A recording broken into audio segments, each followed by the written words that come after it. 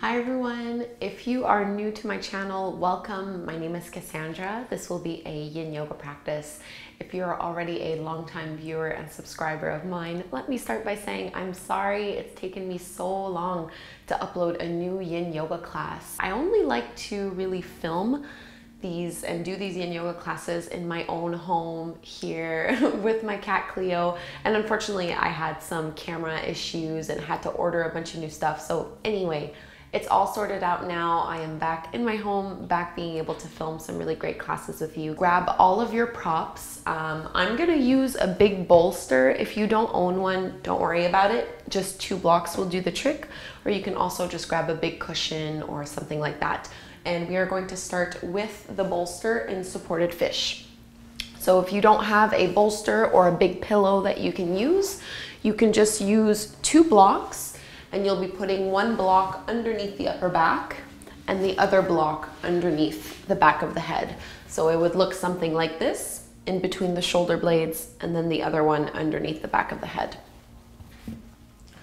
Otherwise, with your bolster, you can just go ahead and lie all the way back so that your mid and upper back are supported, the neck has support, and the head can just rest heavy. You can do whatever feels good for the arms, either letting them drop one side to the other, or you can even extend your arms up overhead. I'm not going to do this just because I'm working with a bit of an injury in my upper back, so I'm going to keep my arms next to me. Legs can be out straight in front of you, or you can take a hip opener by bringing the soles of the feet together to touch and letting the knees fall apart. So take the time to get yourself comfortable here.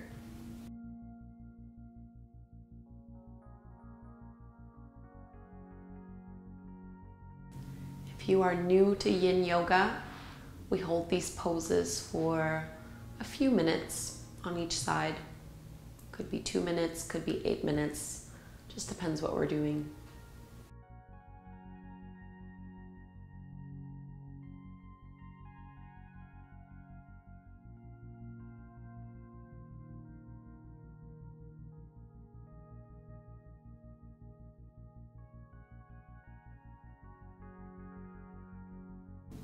Get yourself settled in the pose in a way that's comfortable and easy to hold.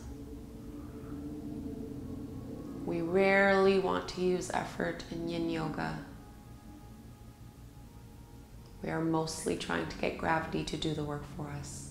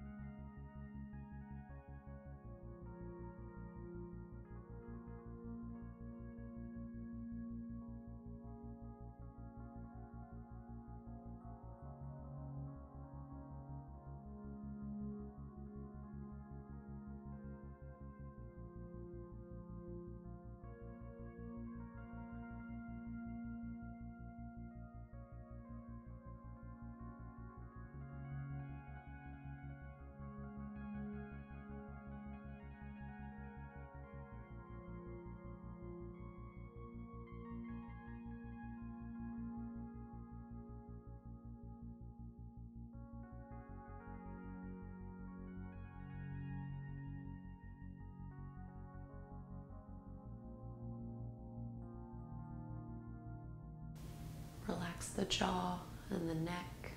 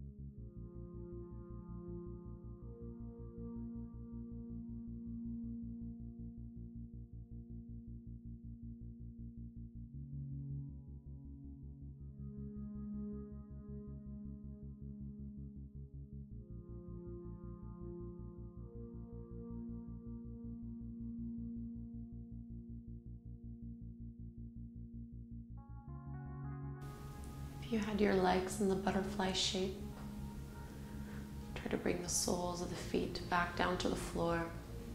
And if the arms were up overhead, just slide them back down. We're going to come to seated. So if you're on a bolster, you can just roll to one side, or you can use your hands behind the back of the head. Just slowly lift yourself back up. And so come to take a comfortable seat, and we'll do a neck release sequence. So no props required for this. Sit up nice and tall in a way that is comfortable for your low back. So lifting up, draw the shoulders down and away from the ears.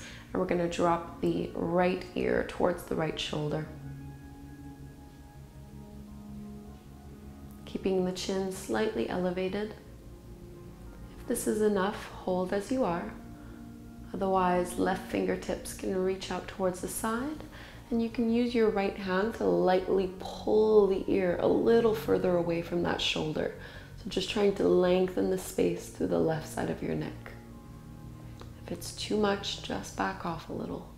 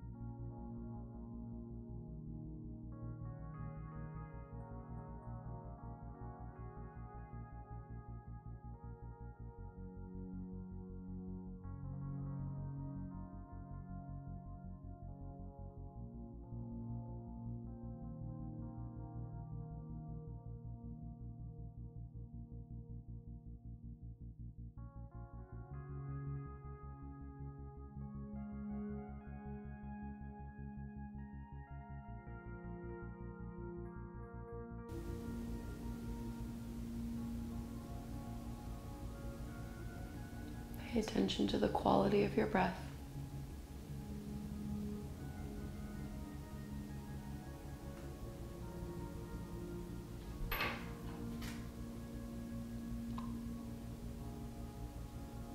And let's start to draw our chin down towards the right shoulder and right armpit. Stretching towards the back of the neck, top of the shoulder blade.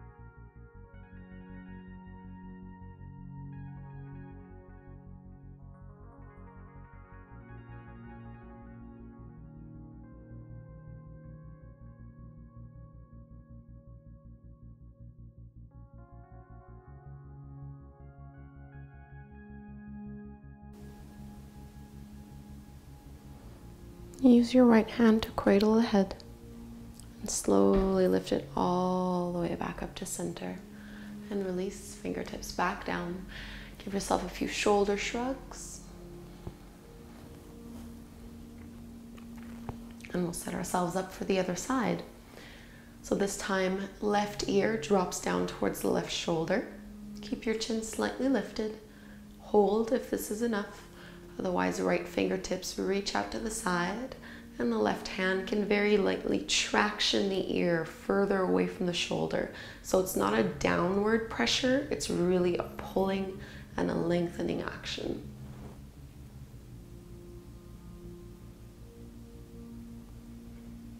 And the neck can be a sensitive and vulnerable area, so we never want to go further than we need to.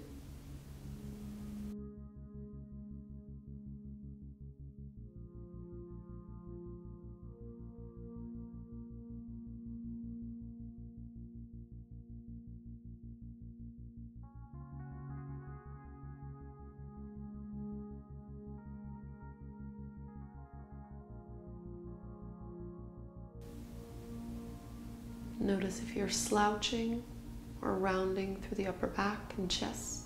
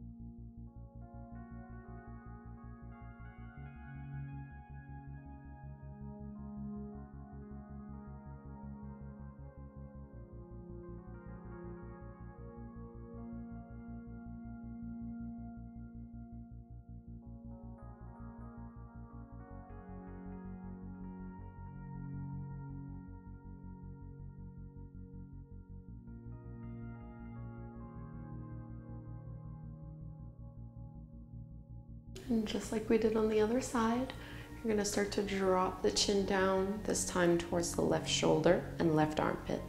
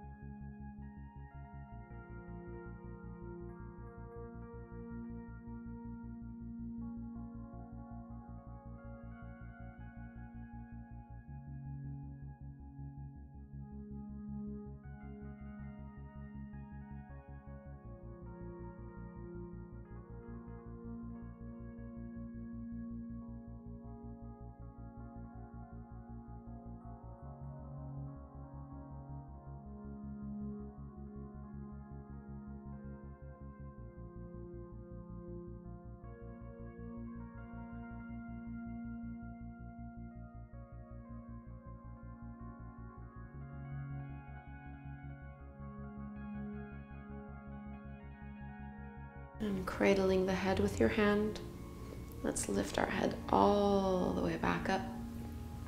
And you can move your bolster out to the side if that's what you had. So I don't think I've ever taught this next pose in a Yin Yoga class before. It's a fantastic way to stretch into the hamstrings. You'll want to have probably a block or two close by. So sitting up nice and tall, bring your legs forward in front of you. And then we're going to bend into our right knee and then cross your right foot over the top of your left thigh. Now you want to see if you're able to stack your right knee over the top of the left. So this is almost like knee pile pose where both legs are bent, except we're going to keep our left leg nice and straight. The knee might not completely pile up on top of the other one. For you, it might look something like this, which is perfectly fine. You can always use a block to kind of close that gap over time. But if you can stack one over the other, then that's what you're going to want to do. And then from here, we're going to hinge at the waist and start to fold down. And it really doesn't take much to start to get that really deep stretch into the left leg, into the hamstrings. And because this is a yin practice, let yourself soften and relax. And then what I like to do is to just use a block and place it either on the upper leg or the bottom leg. We want to relax our arms, the neck, shoulders. Just let gravity do the work.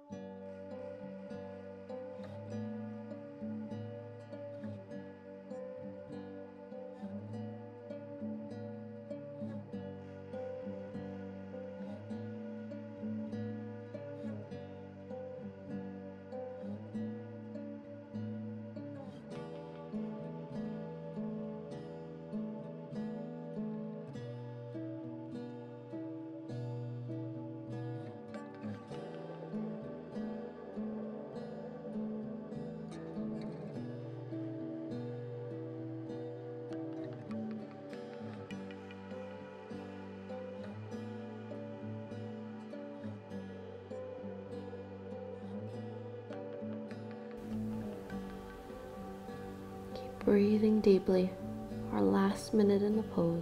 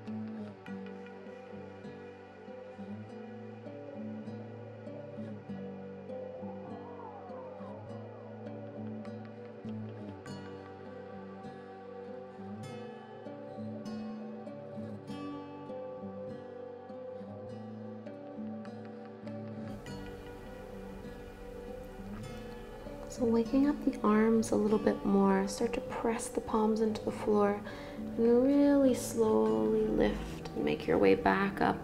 Be mindful of your low back and of your legs as you do this. There's really no need to rush the transition out of the pose. And once you're up, you can uncross the legs. Before we do the other side, let's bring our feet flat to the ground, hands behind you, and just let your knees drop side to side.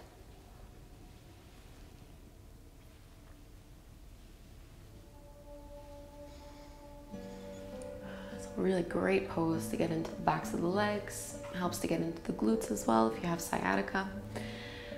This time we'll need to bring our right leg forward. Left knee will bend, and you can cross your left ankle over the top of your thigh and see if you're able to stack your left knee over the top of your right. So if it doesn't make it all the way there, again, putting a block in between you can help to close that gap so that you don't need to engage your muscles when you're in this pose. We always want to make this as simple, easy, and passive as we possibly can. And then easing your way down into a fold on this side. Notice if you need to change or adjust anything.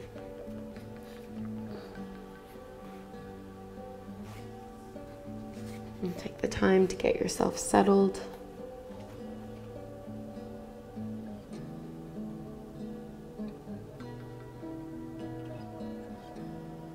Without tensing up the shoulders.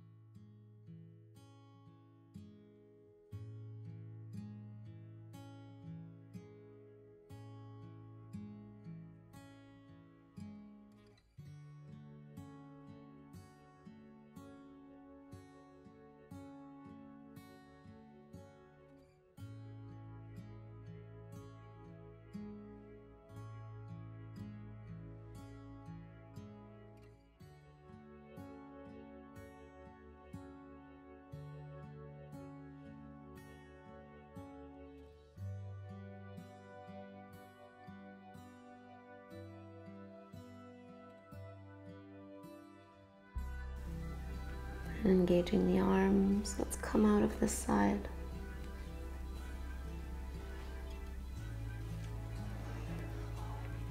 Just like we did before, feet will go flat to the ground. Let the knees drop side to side.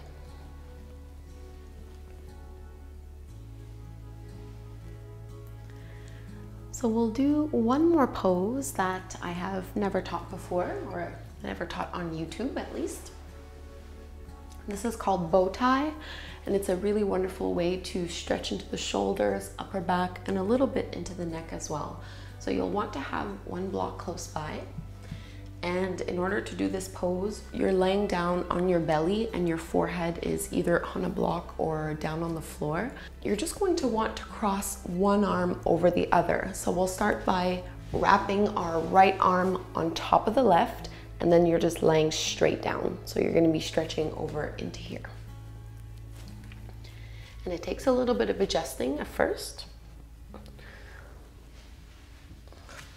So right arm on top, left arm underneath, and cross it as far as you can. So the more you cross, the deeper the stretch will be. And for some of you, maybe the forehead will be able to go to the floor. For me, I like to rest my head or my forehead on a block.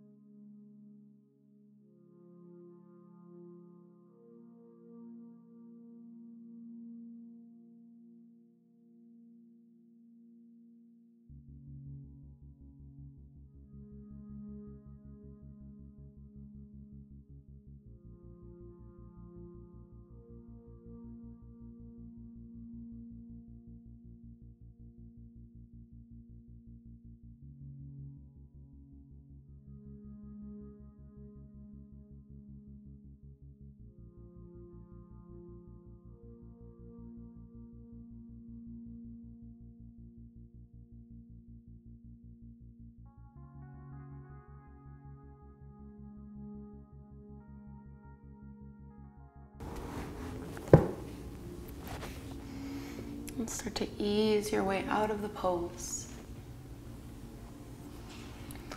We'll just move over to the other side. So second side, this time the left arm will be on top of the right, And you're just crossing them as much as you can and folding down. 2 minutes on this side.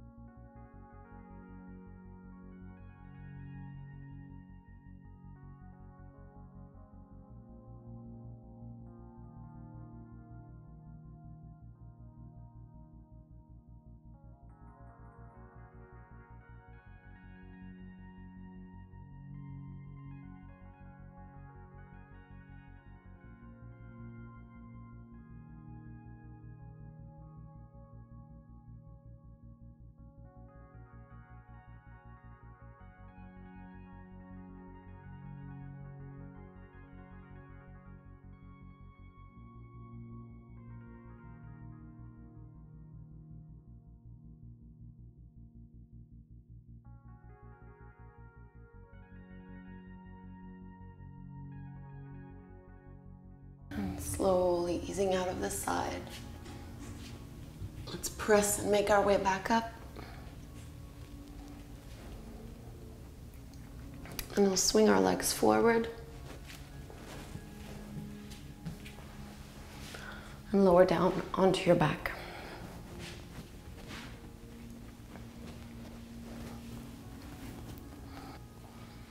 So knees bent, feet flat on the mat. Let's move into our reclined pigeon pose. Crossing the right ankle over the top of your left thigh. Flex the foot and press the knee away from you. And let's use our arms just to start drawing that left thigh in towards the belly.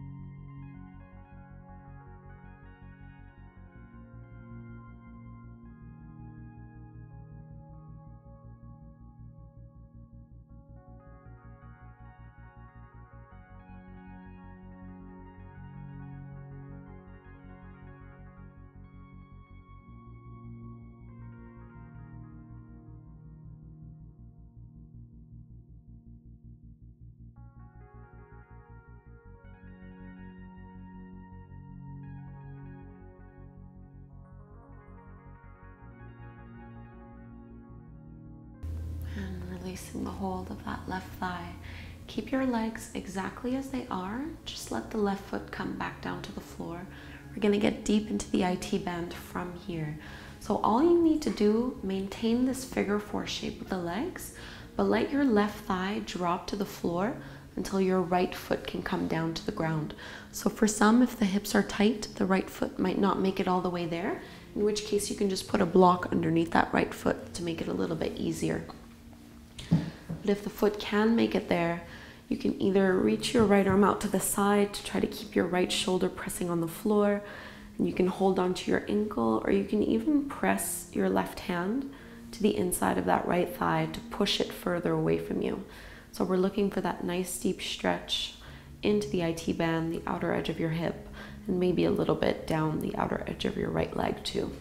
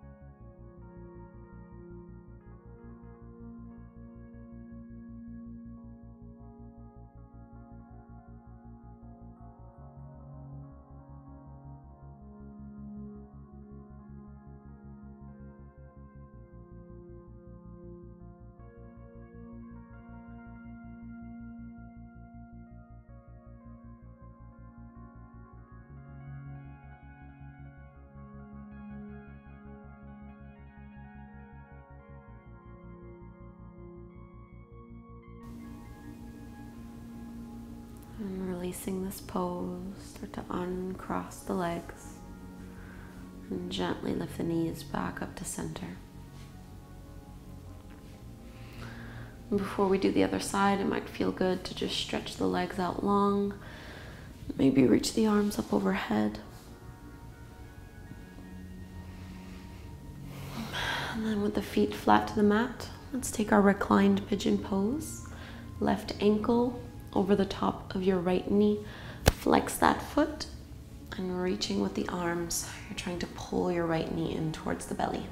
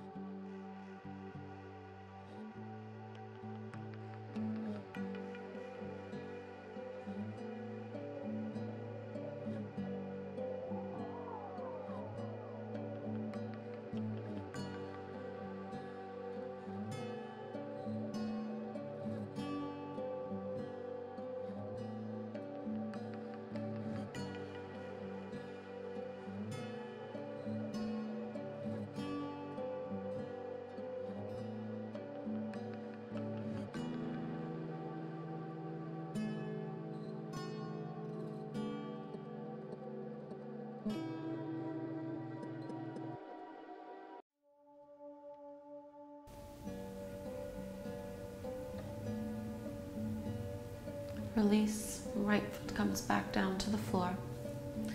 And we'll take that IT bend stretch.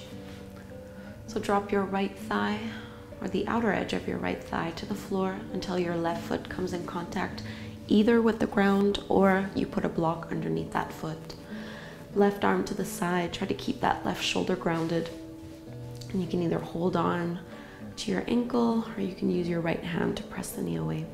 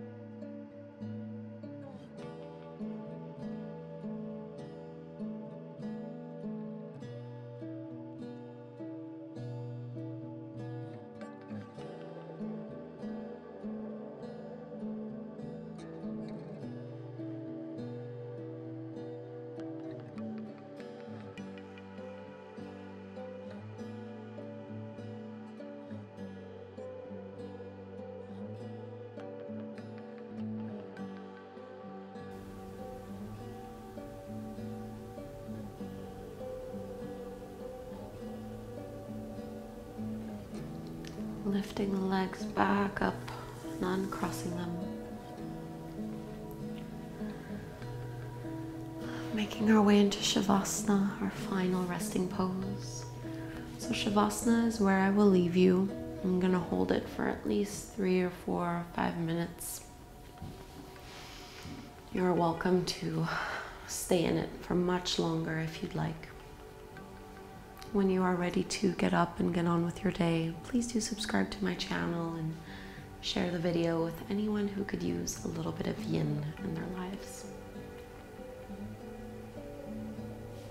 In Shavasana, you want to have the shoulder blades drawing down the back and the palms facing up, taking up some space and really learning to let go and soften.